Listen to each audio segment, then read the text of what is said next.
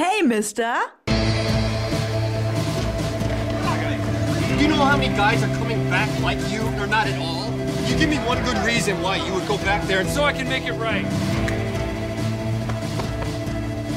There's not one single day that goes by and I don't think about the guys that I lost. Sometimes you just have to find a way to.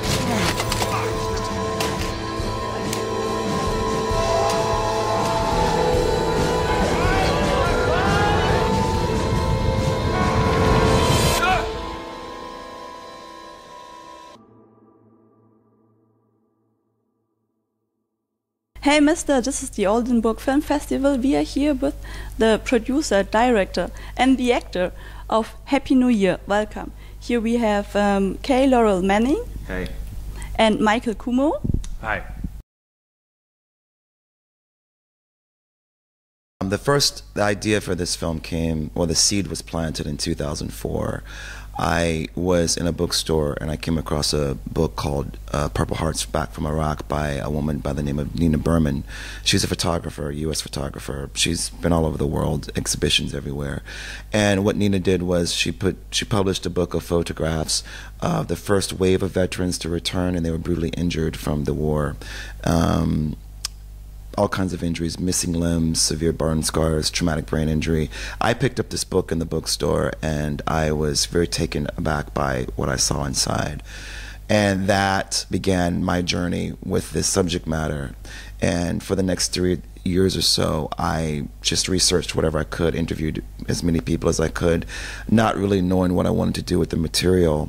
And in January of 2007, I was in Chicago, Illinois, and I was researching another project about Chicago policemen. And I rode around with several policemen, and one of the gentlemen that I rode around with was an Iraq vet.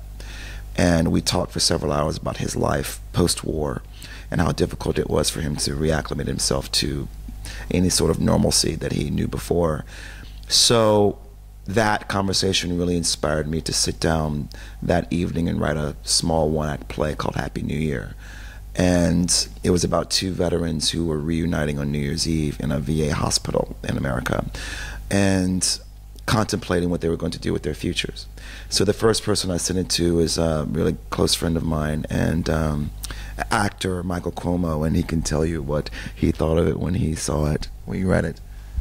Yeah, so Laurel and I had worked together off-Broadway in New York and had been talking about doing a project together, a new project. And so he sent me Happy New Year, and my printer wasn't working at my apartment, so I watched it, read it on my laptop screen.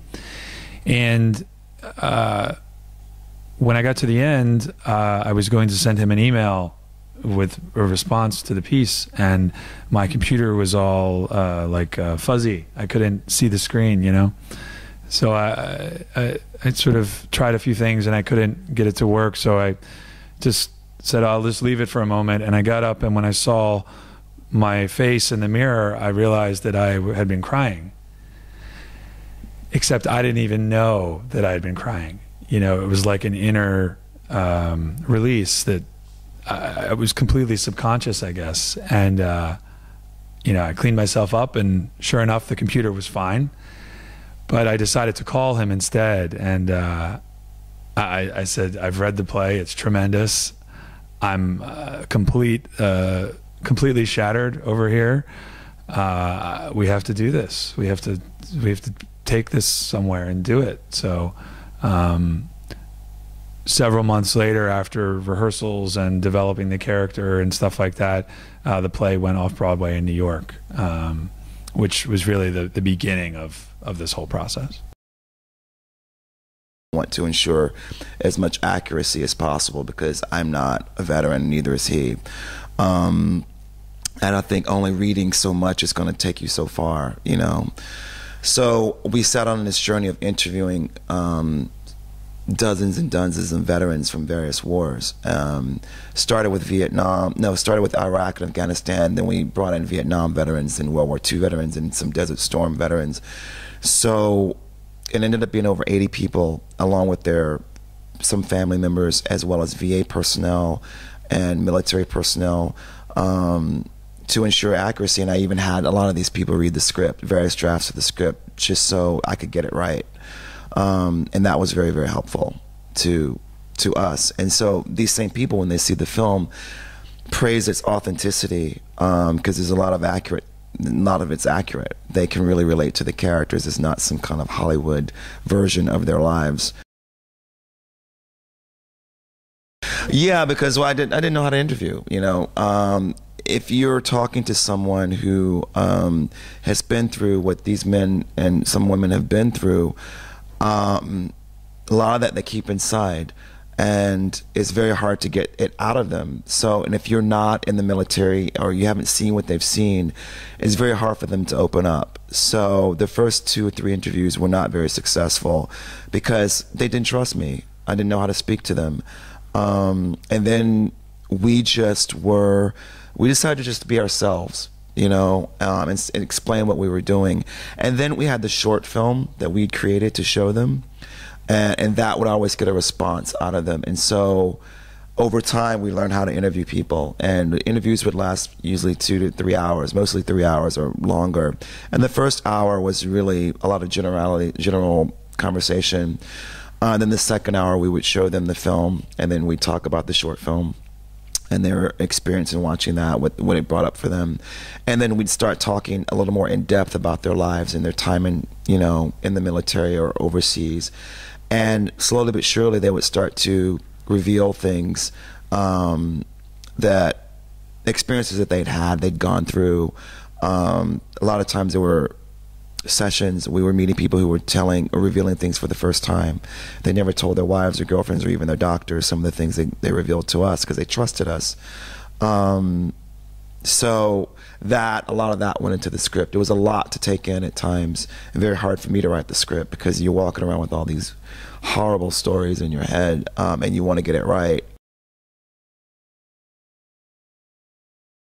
We did a lot of research for this particular character. Laurel brought on a medical advisor who helped me with, so that, you know, the character is in a wheelchair, and the character has been paralyzed below the waist from an ambush, and basically needed to learn how to work in a wheelchair. I was given a wheelchair that I could use on my own, would wheel around New York City. And then there would be rehearsals where I would rehearse with Laurel and some of the other actors, as well as our military advisor who put me through. He and Laurel created a boot camp. He was a former Marines drill instructor, so he taught me how Marines speak, how they hold their body. Even though the character's in a wheelchair, something that's very important to a Marine is to always be proud and to always be strong in the face of danger. And this character, of course, is now home, but is in personal danger, you know, and he's now fighting very hard to maintain who he is. So that was part of the research.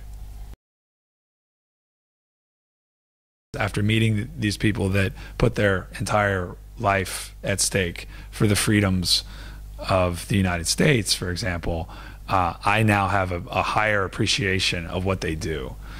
And I realize that it's not necessarily always their decision to fight. You know, it's the president's decision. You know, we're using our creativity to affect change in some way. If we have no power in Washington, we do have power with our talents to shed light on people who are suffering in silence. So that's what we hope to do with this film, and create some sort of dialogue. www.happynewyearfilm.com and the Facebook and Twitter page. Just HNY Film.